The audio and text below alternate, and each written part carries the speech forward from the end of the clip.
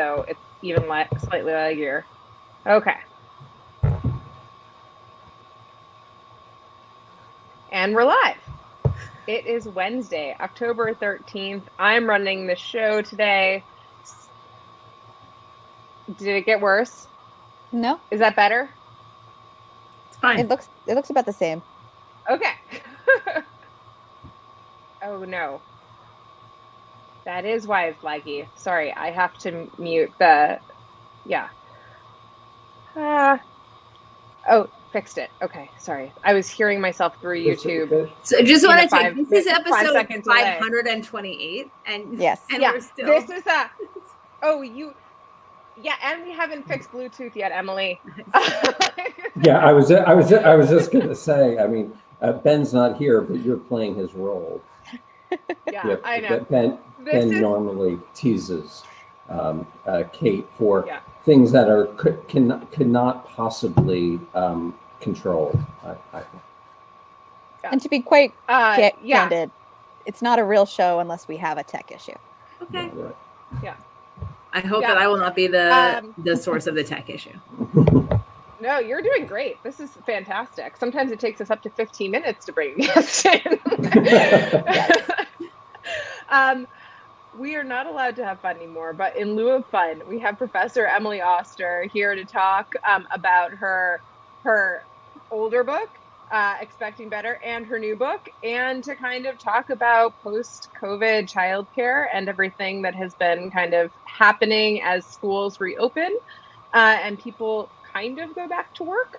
And I am going to keep my monologue very brief and say that, Emily, I found your work a number of years ago, and I think because of your initials and the start of your name and the fact that you're an economist, thought that you were Elinor Ostrom's daughter. Okay. And I was like, oh, Elinor Ostrom had a brilliant daughter who also became an economist. And I went on that for and I would refer to people like, have you read Emily Ostrom's book? People would be like, no, I haven't. Anyway, so I'm an idiot. Yeah, do you know that my mother is an economist, which is like, oh, really? Yeah, both my parents are economists at Yale. And so actually I do have economist, but just not that economist. And I have her last name. So there you go. That's amazing. Oh my gosh, I love that we found that out. Yeah, but it also explains it also explains I shouldn't say explains, because nothing is deterministic, but the fact that you run your house, the fact that the new book is about running the house like a firm. No, I mean, not the house, the home like a firm. I was thinking that's such an unusual way to think about things. How did you grow up? And so I guess that's the answer. Yeah, you know. Yeah. Yes, I grew up 2 economist parents, and my husband is economist. So it's the whole thing is just wow. Yeah. Wow. So is it just pure exchange for goods and or services? I mean, that was my whole childhood. It was you could, yeah. That's amazing. That explains something. But we don't believe in determinism here. So not everything. Not everything. Okay. My brothers, I have 2 brothers and they are not economists. Oh, phew. Oh, God. I saw the fear. Wow. I saw the fear on your face with that. For a second, I was a little worried that this was going to be going a totally different direction. But let's have your parents on. We should have your parents on the show. Scott, track them down. Yes, Scott. They're not hard to find. My mother is at the business school. My father's at the economics firm, and at Yale, you can just go find them, Scott. They're around. Yeah. I may leave the show early to do that. Go to their house and hello. They're probably. So I was gonna start with kind of asking you to kind of tell the audience about everything that kind of brought you into this. I'd forgotten your parents and your background, but if you could kind of tell how you started working specifically in this area for everyone. And I'm going to put links to your books in the chat for people as you kind of start, but just kind of give us an overview of how you got interested in this area in particular.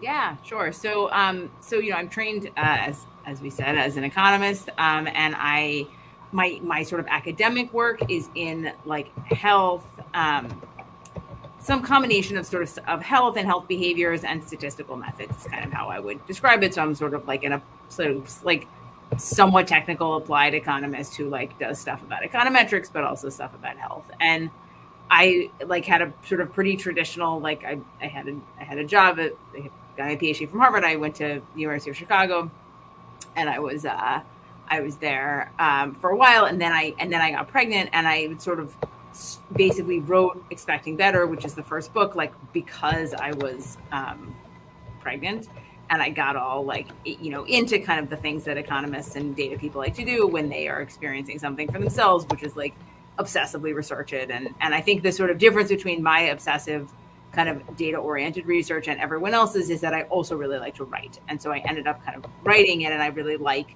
the part of writing where you sort of try to translate for it's kind of like teaching, but like you try to sort of translate for a lay audience. And so my books are kind of like they're kind of like, they have a lot of data, but the intention is that they would be also like fun.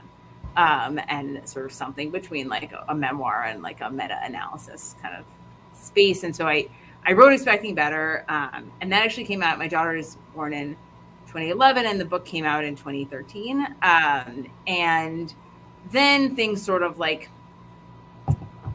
I don't know, got complicated, I guess, is one way to put it. And we were at Chicago at the time, and yada yada yada. We don't work there anymore, and now we work Brown, and I love it, and I love Brown, and then I wrote, and then I had a second kid, and I wrote a second book, and then I started a newsletter in like January 2020. And then my newsletter turned out to be all about COVID. And so then the sort of last 18 months have been like a total, like, COVID insanity. And I did a ton of work on schools and stuff about kids and COVID and schools. And I wrote a third book, which just came out. So that's, I don't know, the last 18 months have been kind of crazy. So what is the average gestational period of your books? My books have taken basically 1 year to write, and then it's another year to come out. So I'm like kind of in it. But I also have to like do other job. Like that's incredible. Not my job. That's insane, though. I mean, that's a rate of productivity. I mean, you must really like to write, because I really like to write. Yeah, but also that you obviously you're really talented at it, because for it to come out in a year is just extraordinarily difficult. I really like to write, and I am a pretty fast writer. Wow. I really hate natural to write. academic. I'm a slow writer. Yeah. I don't know. No, in my academic field, that's actually not at all like our writing is like when you write the way that we write like academic papers in economics, being fast at writing is worth nothing. Like, my husband is like the slowest writer on the planet Earth, and he's still like a tremendously more successful economist than I am, because it doesn't actually matter that it takes him like 9 hours to write every sentence, because that's not like very important. Right, because it's like boilerplate. I mean, academic writing is boilerplate, especially in kind of social sciencey things. Like they're just sections, and they go there where you don't really have to be, and you don't actually want to be artful. Exactly. Yeah. At some point, my husband was reading one of my papers. He was like, "I think your papers are a little too clear." And I was like, "Yes." Well, I feel the opposite about your papers. Wow. But kind of piggybacking on his comment on your clarity, your books are very accessible to a layperson who's definitely not an economist and is not in any way like situated to read an economist paper.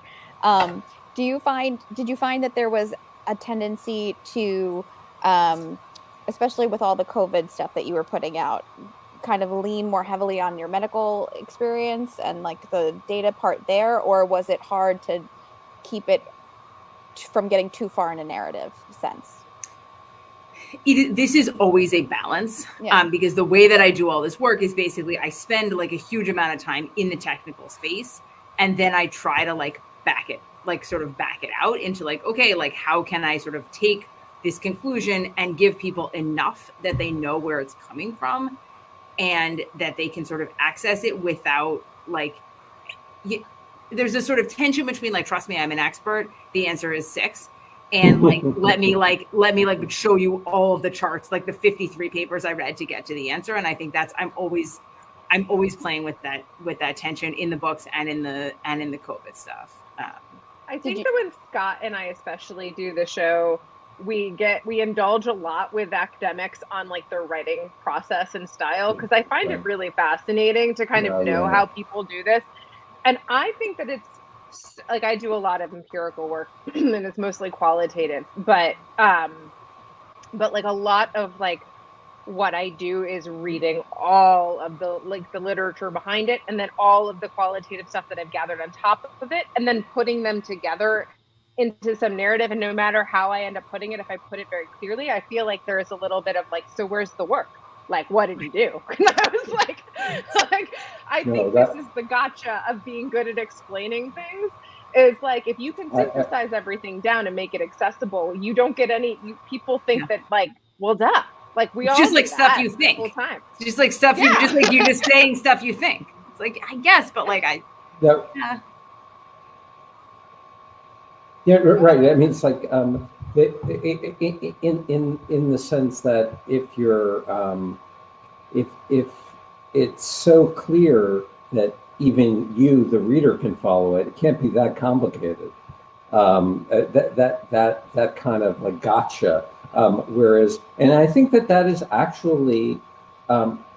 So my thesis advisor when I was doing my PhD said to me, "This is really clear. It's too clear," and just like your story. But I said, "Why did you just say that? Why is it too clear?" And he said, "Because there are only certain people whose understanding matters."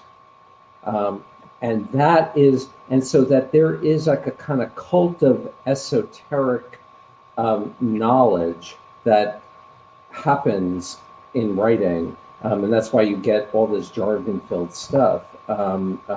And there's a kind of way in which, when you write for a general audience, you want to show that you can actually use those words, but it's really quite counterproductive. Yeah, I mean, I feel like the jargon piece for me, like that is the one thing that I do, like I try so hard not to do, and I realize like there's actually a huge delta if you just take out the jargon. If you just like remove the jargon from your language, actually you already like it dramatically increase the clarity, and it's fine. Like we have a shorthand, when I'm writing for economists, they know what I'm saying. But I also think there's a sense in which when you're an academic, you kind of want to be like, oh, look at all these like giant words I'm using, and like that you don't understand, you don't understand. And like, there's like a gatekeeping aspect of it, which I don't. It's a signaling function. It's a signaling function. Yeah, definitely. And I think when I write the books, I have an editor, of course, I have a really amazing editor, and her sort of with the first book, I think like the whole first round was like jargon. And I eventually had better. Like in the third book, she had to like take out the jargon slightly less frequently. It's like a big. Totally. So I'm curious, since you've written your first book and now that you've written 3 kind of all together, I'm also kind of curious, when you go and give a speaking event or you do an interview, like what is the thing that like if there's like young women that come up to you afterwards, or men, actually I'd be very interested in kind of like gender split, but like is there one consistent thing that you hear a lot of besides like thank you, God, thank you? Like I think resonates? I think the biggest thing, and maybe this just resonates because it is the thing that makes me sort of the happiest, is the sort of like feel like you let me control this situation, but like you let me like engage with the situation in a way that like I was more comfortable with. And I think that's really what the first book in particular like I think gave people is like sort of in this moment of kind of being pregnant and feeling that people are just like telling you what to do, and like you don't totally understand what is happening, and there's a lot of things that people are just like, oh, we're going to do this, the flutal procedure, and you're like, oh, I didn't hear about that before. That it sort of gave people like a way to sort of say like, okay, I know what's going to happen. I have some sense of this. I feel like I'm kind of in control of the information. I think for a certain set of people that is really valuable. They felt empowered. They felt empowered. Exactly. Yeah.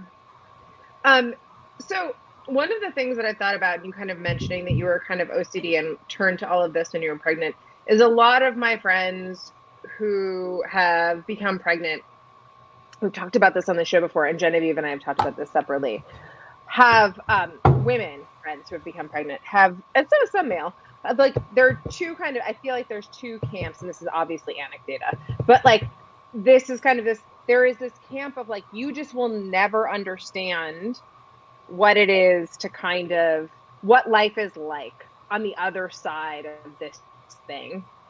And you will never, like this thing being like having a child and like, and having kids. And so you can't possibly experience my judgment in this like matter. You can't empathize. And then there are, and kind of, there is a layer of kind of crib sheet gets at it a little bit, which is like your second book, which is kind of like the people who use a lot to like, to take that anxiety and all of those feelings that they're having, try to rationalize, or like, because I have a lot of very smart friends, try to like very much like stack up all of their like breastfeeding schedules and measure by the milliliter, and like become very obsessive about like the actual pregnancy until they have their second kid, and then suddenly stop caring as much. Like, yeah. But I'm kind of interested in like that. And then there are like a small number of people who like really do maintain their individuality quite a bit, like in having kids, and do not become kind of like, I feel like they're wonderful parents. They just don't, like, that's just not how they function entirely. And I'm just kind of curious, like, if you've experienced that anecdotally, like in your time parenting, and you also have, like, I would imagine, like similar friends to kind of like this group and like this kind of level of sophistication in education. So I wonder if there's any type of relation there. Yeah, I mean, so, you know, it's interesting. I think it's like people engage with their parenting really differently and at really different, you know, at really different ages. And I think also there is this sort of fundamental distinction about like sort of how much of my, like, am I just feel like after you have kids, you're a totally different person. And like the extent to which you sort of embrace that or agree with that or whatever. And I think there's like an intermediate, like, of course you're a totally different person, but like, are you like actually like how much of this is like, I'm going to totally change my life and I'm going to like now be this, like, this is going to be my central identity, as opposed to like, this is going to be a piece of my identity. It can like kind of both work, but it almost does feel a little bit like a sort of conscious choice about like, am I going to be like, I don't know how encompassing are my kids gonna be, and I don't know. I think there's like probably a lot of good ways to make that choice, and you may choose like, I think the other thing that always for me is really, I think has been really surprising, and I think surprises a lot of people, is that how much people like different ages of their kids is really variable. Right. So like you know, like I didn't like love, sorry, Genevieve, I didn't love having a baby. Like I didn't. No need to apologize. I didn't, but you know, it's like basically when I like, you know, I started going back to work like pretty quickly, particularly after the second kid. And like, and you know, I like, of course they're great. And like, they're sort of physically, they need you a lot, but I kind of never, but I just, it wasn't like my favorite phase. You know, and I also didn't have any of the patience for it, right? So it was sort of like I remember this thing where we had this really wonderful nanny with my second kid, and he didn't like to nap in the crib, and like but he would nap like for 2.5 hours if you just like sat and held him, not going to fucking sit and hold my baby for 2.5 hours. Are you kidding me? I'm busy. And so like when I was in charge, and like some people love this, like when I was in charge, I would like wait until I fell asleep and then I would put him down and he'd like wake up immediately. But I was just like, I'm just going to go like do something for 5 minutes. She was like, I love sitting with him. She would just like sit there in a chair for like, and I was like, you know what? This is the person who should be doing this because it's like, I have to do something else. Well, that is like a true delegation of skills to and yeah. But I think I think part of the key, and I'm like actually very grateful to my mother for this, is that I didn't feel guilty with that. Like I think some people would be like, you know what, this means I'm like I should be enjoying every minute. I should, but like, I was like, yeah, seems like Becky's doing a great job. She's sitting there having a great time. She thinks it's great. I'm going to my office.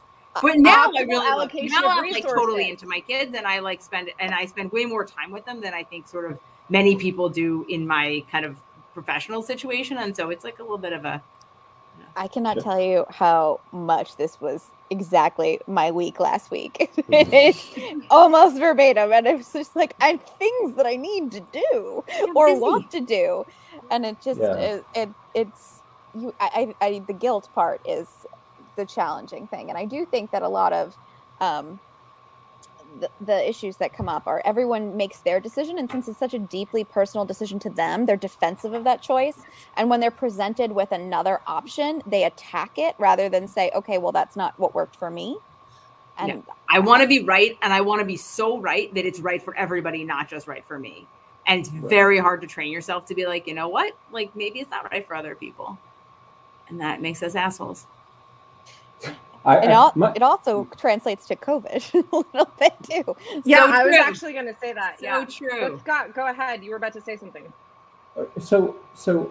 I mean, there's so many things to say, and the thing is, I don't want to compete here in terms of the childcare business, though. I didn't birth my kids, but I was a 50-50 parent. I mean, like really took it very seriously. But I will say, now, people are shocked when I say it, but I think from 0 to 10 is a net negative. That is, I really think that there's great joy, but they cost more than they're worth. After 10, it like, I find it's like a huge, like they like, I'm definitely super happy that I had them after they turned 10. Genevieve, I will say I have seen it as more or less just an uphill, like since birth.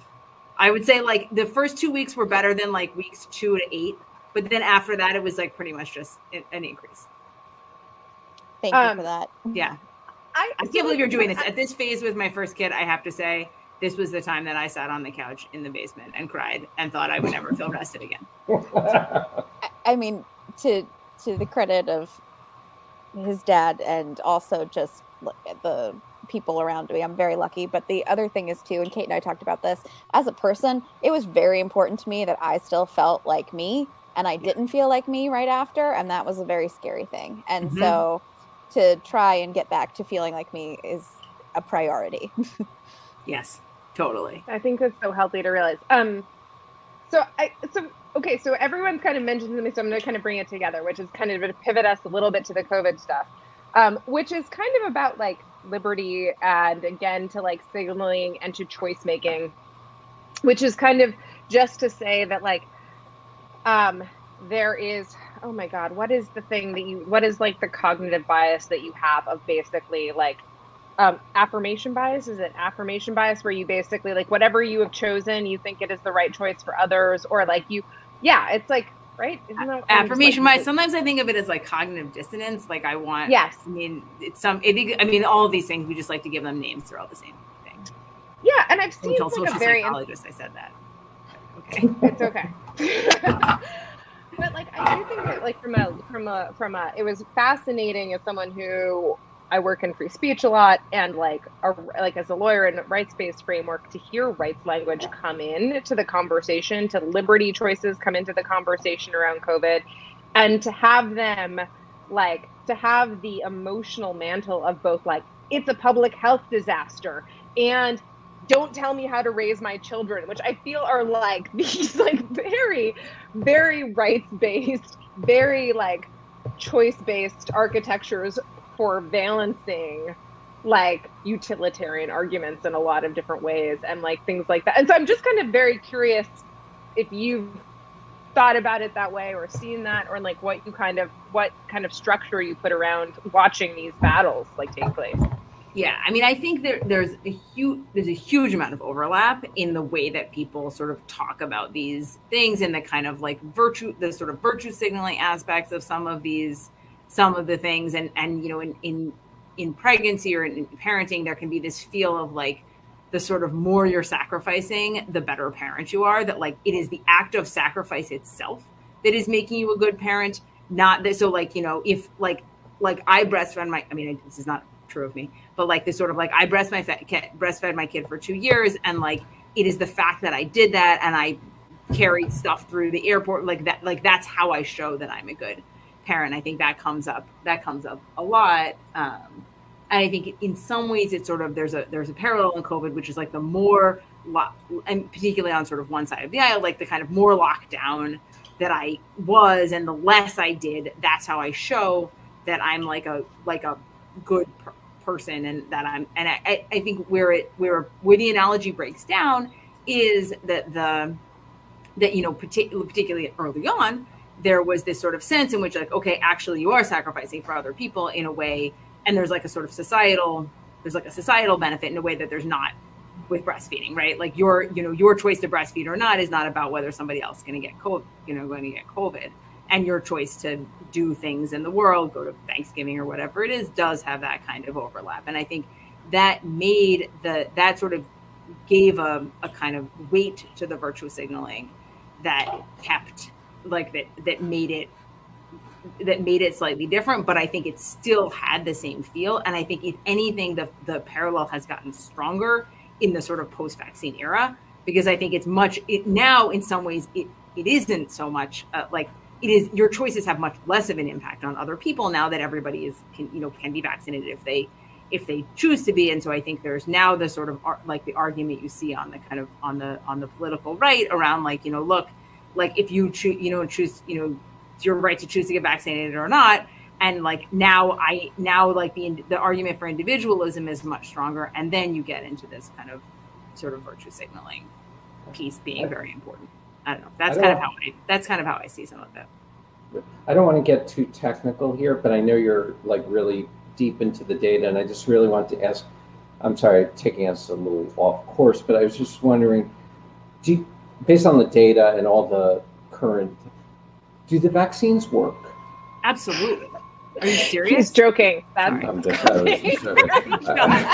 like, say yes to podcasts, and I don't know what they'll be about. Freaking out our guests.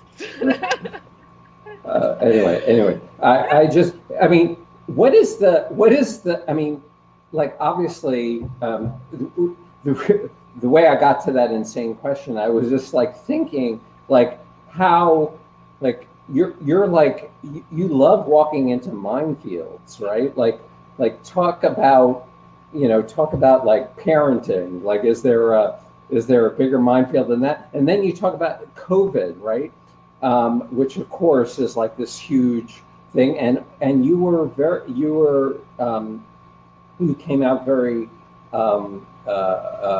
early, as I remember, questioning school closures and things like that. Was it really difficult? I mean, do you have like the thickest skin imaginable, or like how do you deal with this, or does it get to you? I don't have a very thick skin.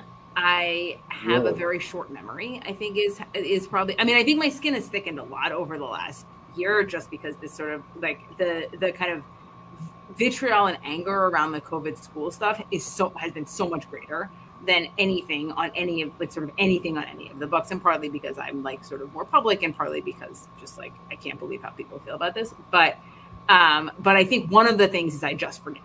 Like I feel terrible, And then like 20 minutes later, I just like forget how bad I felt about that.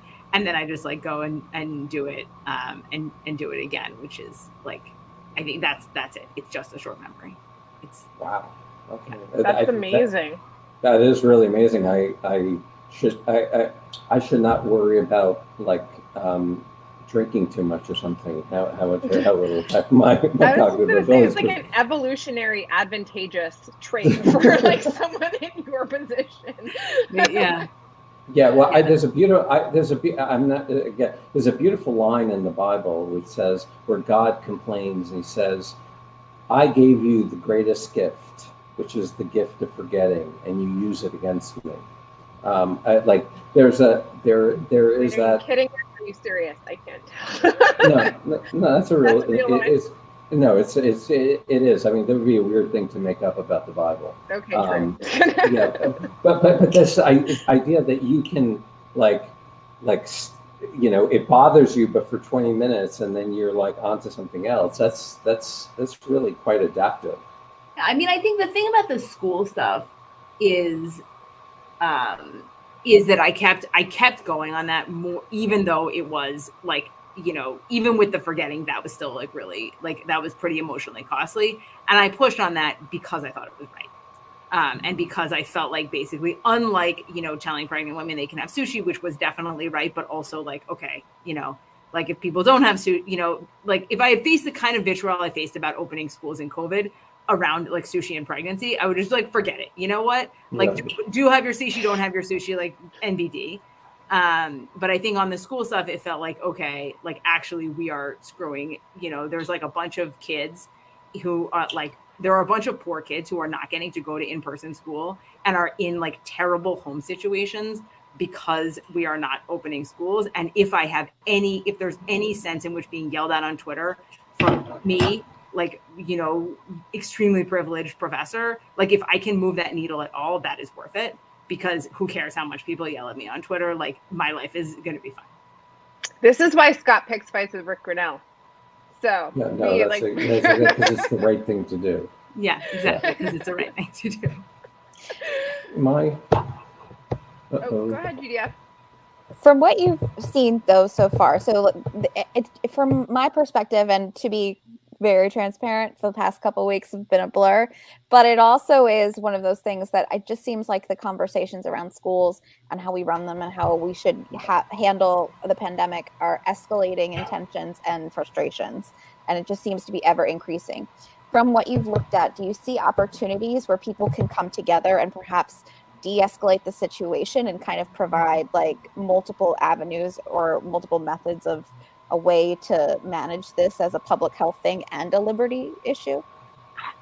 It's really hard. I mean, in some ways, I am trying to be like positive, because I think there has been progress, like relative to where we were a year ago. Like basically everybody is at school. Like all of the kids have, they're not all there, but like everybody has access to in-person schooling. That was not true. That's actually like really good. I think people are so on edge and so tired, and there is so much decision fatigue, and it's gotten so polarized that all of these sort of auxiliary questions about schools, like should we have masks? How should we think about vaccinating kids? Whatever, have gotten just really, really like a lot. And I think that that's bad and is very difficult to de-escalate, because it's become, in some of the, like the masks are the masking has become the most polarized thing in a way that I cannot understand, because it's not that important either direction. Like I'm sorry, like it's not that protective. It's not that big a deal. Like neither of those things, like neither the cost nor the benefits are especially large. They are probably, neither of them is zero, but it's like of a thing to kind of be like so deeply engaged. I mean, there's people who are like basically seem to think a mask is like a titanium shield. And then people who think like if your kid is wearing a mask, like they're going to pass out from not being able to breathe and they'll never learn anything. And those things are both wrong. You know, it's just like, it's probably like a little bit protective, and particularly in high prevalence areas. And probably it's like a little bit harder to learn to read. In the end, that's kind of it. Do you think it comes back to that virtue signaling, or just the signaling of the mask itself, and why it's become such a eruptive topic? Yeah, I think it is a virtue signaling. It's like, I think it's also like a sort of in-group, out-group kind of, where it's like basically like, I want to, like, once everyone is saying this, then I like want to be in with the people who are saying this. And I also think it's tricky because there's a sort of school versus elsewhere kind of distinction, which is like, there are like, it makes a tremendous amount of sense to wear masks like on public transit, because that's like where you get stuff, and it makes much more sense for adults to wear it in some kinds of settings. So there's like a sort of balance that we should be getting to, that's somewhere between like 2-year-olds need to wear a mask at preschool, which probably doesn't make very much sense, and like people should wear masks on the subway, which like probably does make sense, just because you won't get other stuff. Yeah. I was going to say that this reminds me a lot when people were just starting to get vaccinated. One of our guests came on the show and he had hats made that said, like, just vaccinated. And that's why he was, because it was just starting to be this, like, you didn't have to wear a mask if you were double vaccinated. Yeah. And I just thought that was like so interesting that like it was unclear which tribe you were on if you just weren't wearing a mask. Like, you could be one of those jerks, and you have to like still try to signal things, so you're gonna just like put it on another piece of clothing, like, and like kind of stick it out there. I just thought it was super interesting. No, that is we interesting. should we should go to like we should go to questions that Scott was gonna ask you. Well, sorry. No, I just wanted to. I mean, it's you have a new book out called The Family Firm. Can you just kind of give us just a thumbnail sketch to so that we can generate some sales here? Yeah. So the new book is about parenting in the sort of early school years, like 5 to 12. There's a lot of data around school choice and around like sleep and nutrition and a bunch of kinds of extracurriculars, screens, sort of things that we think about. There's also a huge, like, a sort of half of the book is basically about decision making and life structures, and actually trying to like help people say like, hey, once your kids get into school, there's going to be a lot of like logistics, and you're going to want to think more carefully than I think we often do about what you want your life to look like, about what you want your kind of day-to-day to be. And so there's a bunch of tools for people to use there, and some talk about decision structures and kind of how you can, the pitch of the book is like manage your family a little bit more like a firm, where it's not like, profit maximize your kids or something weird like that, but rather that like when you make decisions as a firm, you like think about what the downstream effects are. And then if you choose to,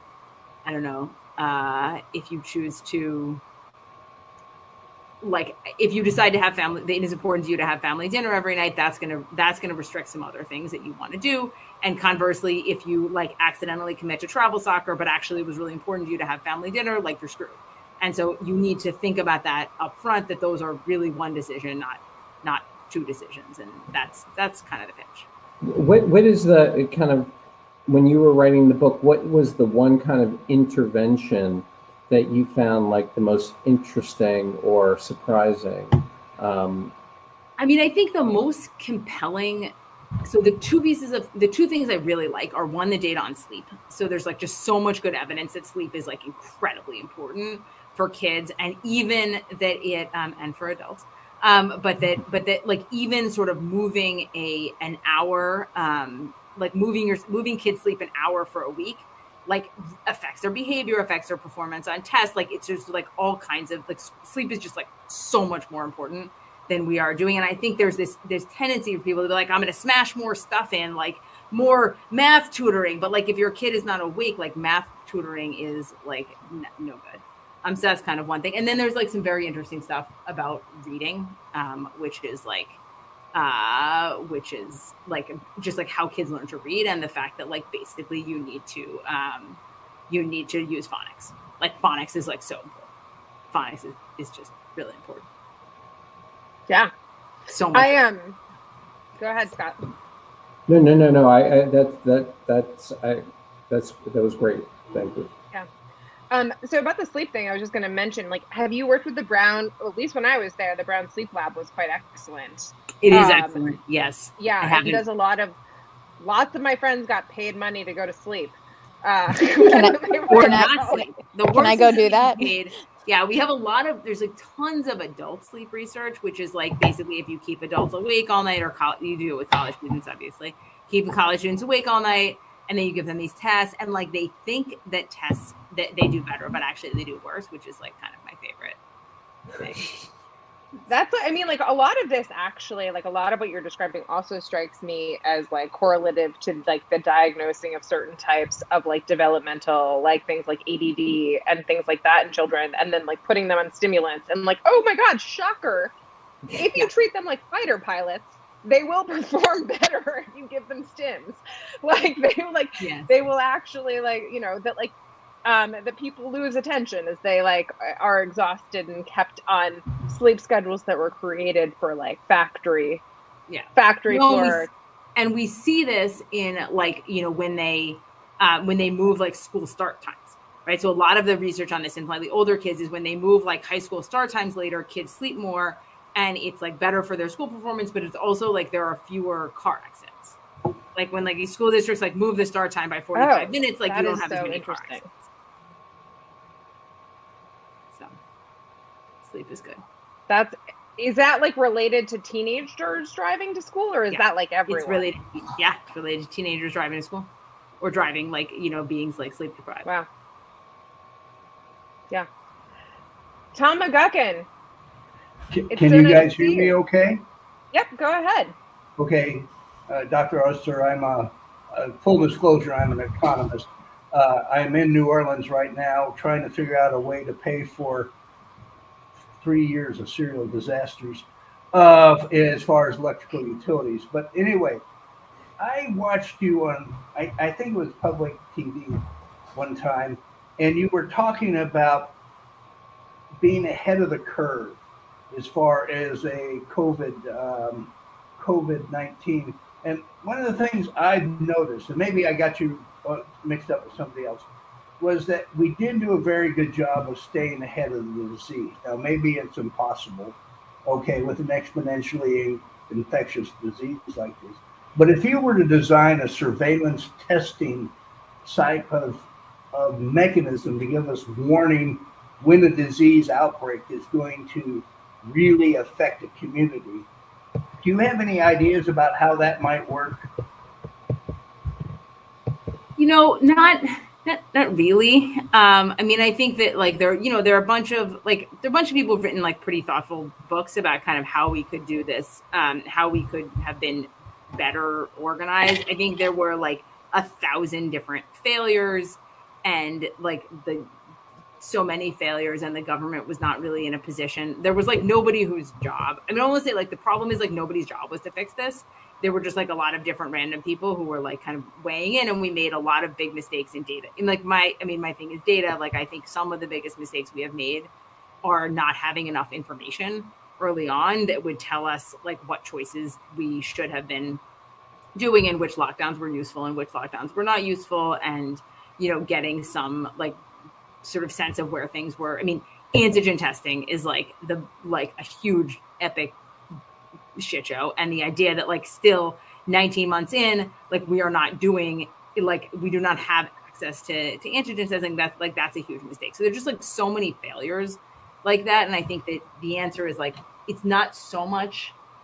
I guess I will say I'm a little worried that I think people are going to infer that like the solution that we need is to invest a lot in like some kind of like secret sciencey like some secret science thing where we're gonna like detect early strains of the flu in some way, and then we're not going to invest in like organizing our government in a way that would allow them to like react in somewhat more real time to this.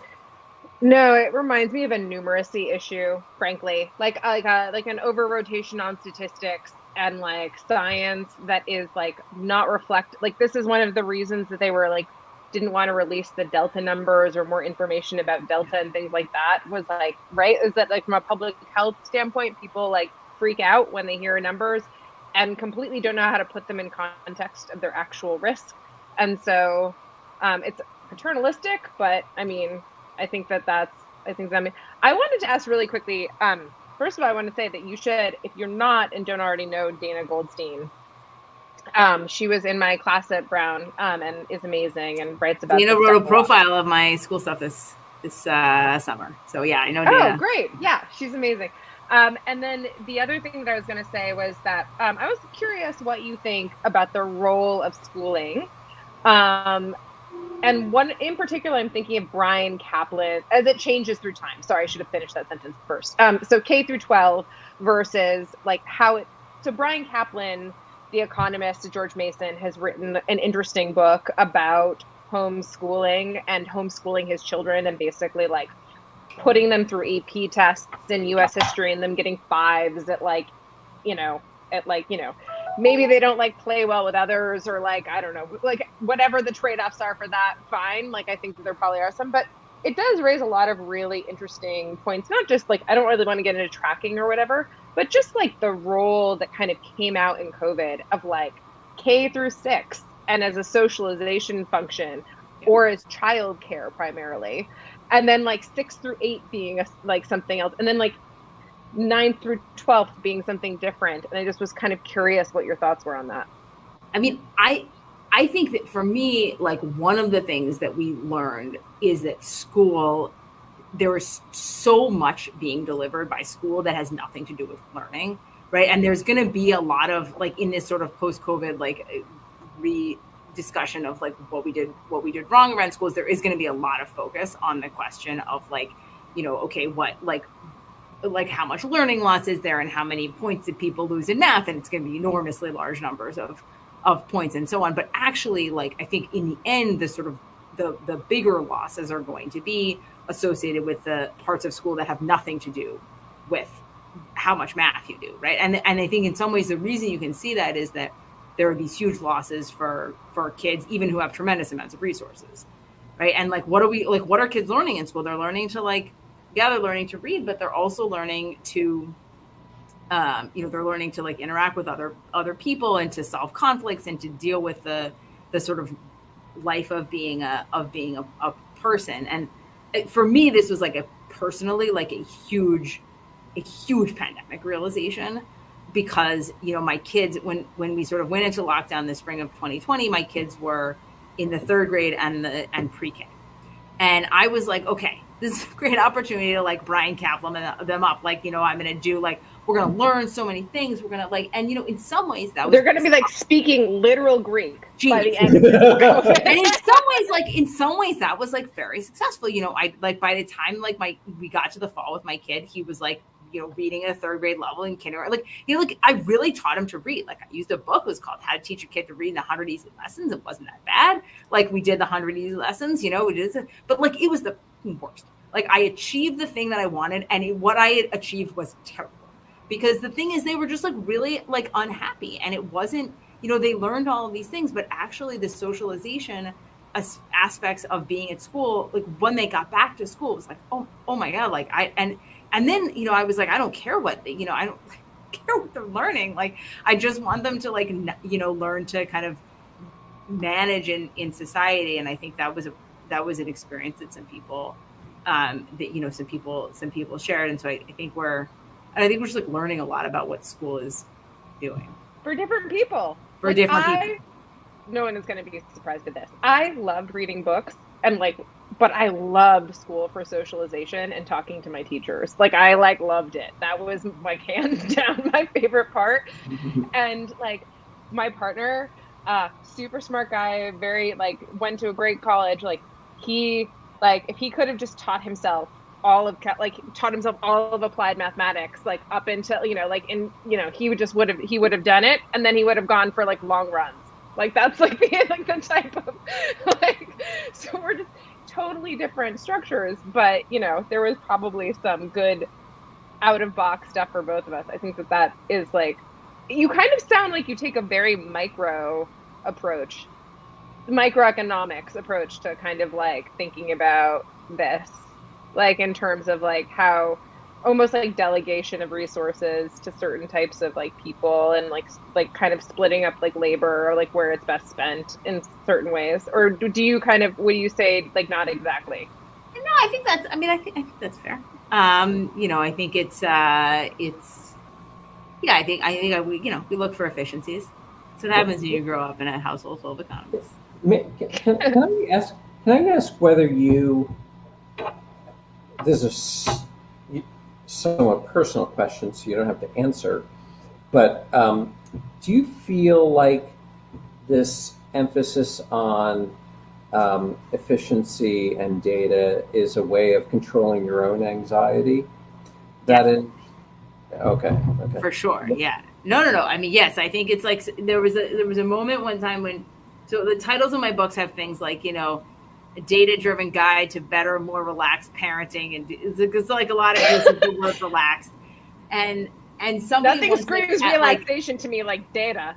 Yeah, and somebody once at a party was like, oh, your books are like, I felt so much more relaxed. Like, you must be like the most relaxed parent. Like, and my husband was like, he just couldn't hold it in. He was like, I don't think you're the most relaxed person standing on that small piece of like asphalt. No, and I think it is. I mean, I think for me, there's a huge amount of sort of like control of anxiety that is like alleviation of anxiety that is like delivered by the control. And I think that's part of what I found so difficult about the pandemic, to be frank, is that like basically there's a realization of like there's a lot of stuff you can't control. And I wrote about this once, like the sort of a low point of this in the winter, where it kind of felt like just like there were a million things. Like I wanted a vaccine, I wanted to know that kids could stay in school, I want like all these things that like I just had no control over. And I got really into my like backyard ice rink in this sort of like that was the thing I could do, was like make the ice rink like really nice. And it sort of led to like just being outside in like the 10-degree weather, like with the like, sprayer like 12 times a day, because like it was just like that was what I could do, and it was just, it was really hard. Thank you for answering. I just want to apologize because various people pointed out that by asking you about anxiety, that was a HIPAA violation. So I apologize. Oh, yeah. So. Yeah. I did. Wow, that is like such a law school. Like that. Okay, it's cool. We're very meticulous about the law on this show. Okay, fine. We like barely know what it is. So. I've got like 3 I don't even know whether HIPAA is 2 A's or 2 P's. I'm not going to tell you just to screw you up, Scott. like, give you a complex about it. But no, seriously, Scott became an expert at Twitter. I had like an amazing, insane tomato garden. That was like every rainbow of tomato. I grew all of these tomatoes from seed, and it was like I would go out every day and pick at the tomato plants. Like literally, It was just like something to do, and it was like felt much more productive, frankly, than like spinning in my head about things I could never figure out. Genevieve made a baby. Yeah. Right. That is somewhat more productive. But I mean, to be fair, my ice rink was really nice. But I bet your baby is nicer. He's good. He's okay. I'm very biased, so I refrain from judgment. Well, I'm also very biased about my ice rink. Okay, David Botts, for the last semi-unrelated question, if I can bring you in, David, it's like not letting me. Oh, there you are. Ooh, hello. Oh, Lloyd. I thought that was like this is Luke. Luke says hi. Luke. Hi, Luke. Oh yeah, I've forgotten. Well, Dr. Oster, thank you so much for being here. I will tell you, Kate Klonick promised when you came on the show, she promised the sun, moon, and stars, and you surpassed all of her superlatives. Aww. So I was very excited to have you on. It's true. She went on, and now we all know why. So, what is your thoughts, or do you have thoughts about inflation? There's people who are freaked out, and inflation is just going to be so terrible. Do you see it as being a blip, or more long term? after that introduction, I feel like this is going to be disappointing. But I don't really know anything about the macro economy. And so I could tell, like, I don't, this is like one of these. Oh, I love a null result. No, please. I don't know. Like, it's sort of, it's so interesting in academia because you get so siloed and like, actually like there is this sort of whole field of economics and like, I'm a professor in that, but like, honestly, like, I mean, and I could tell you like what Larry Summers thinks about inflation. He thinks it's going to be a problem, I think.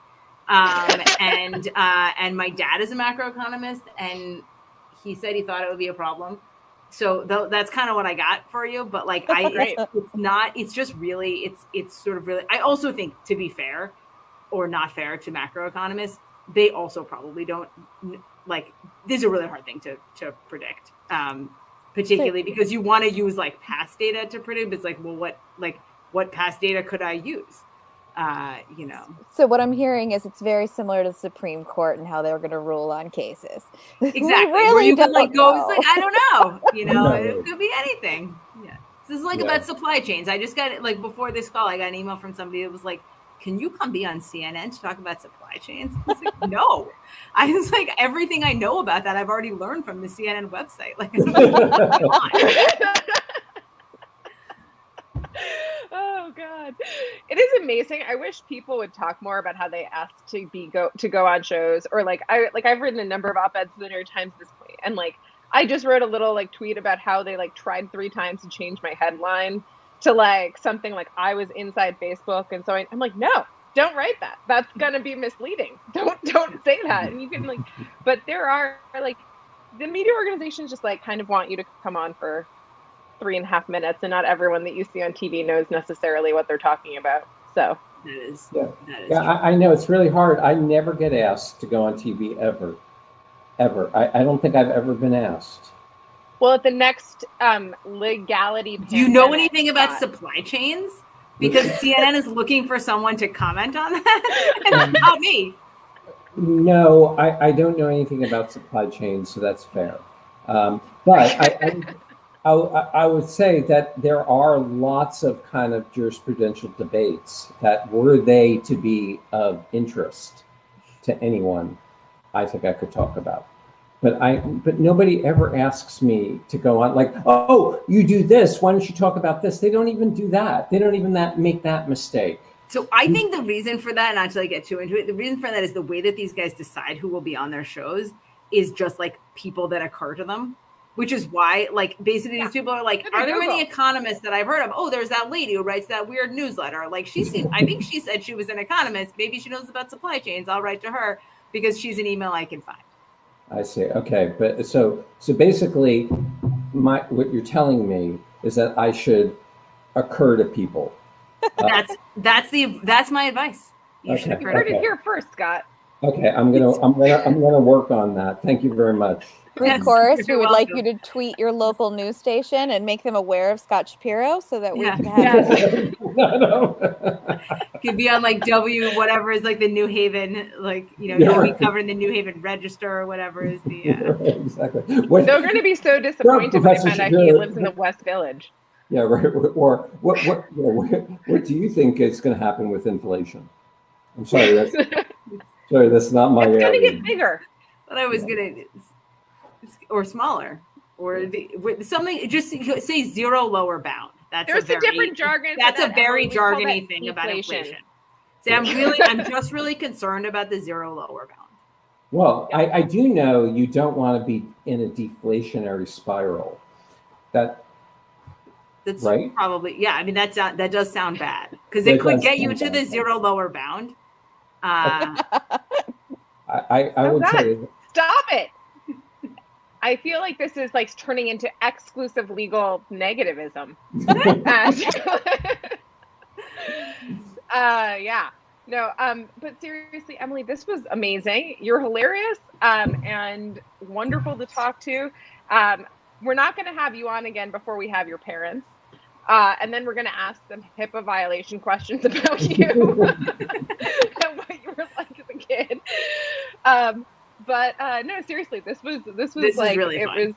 It was really it's not too bad, right? I told you it was just like a normal conversation. It's like a good time.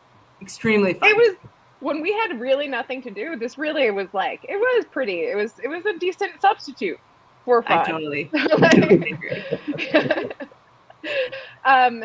That's substitute, not complimentary goods. Look it up, people. We will be back 23 minutes and 23 hours. Sorry, I really screwed that up. 23 hours and 56 minutes from now. And with Paul Rosenzweig, American attorney, partner at R Street, and he's going to be talking to us. Oh, I think he's going to be playing Where's the Lie? So that will be fun. And we're not allowed to have fun anymore, but in lieu of fun, we're allowed to find our weird little pandemic projects and then, just obsess over them and pick at them and spray them until we're totally normal and acceptable to go out into society again.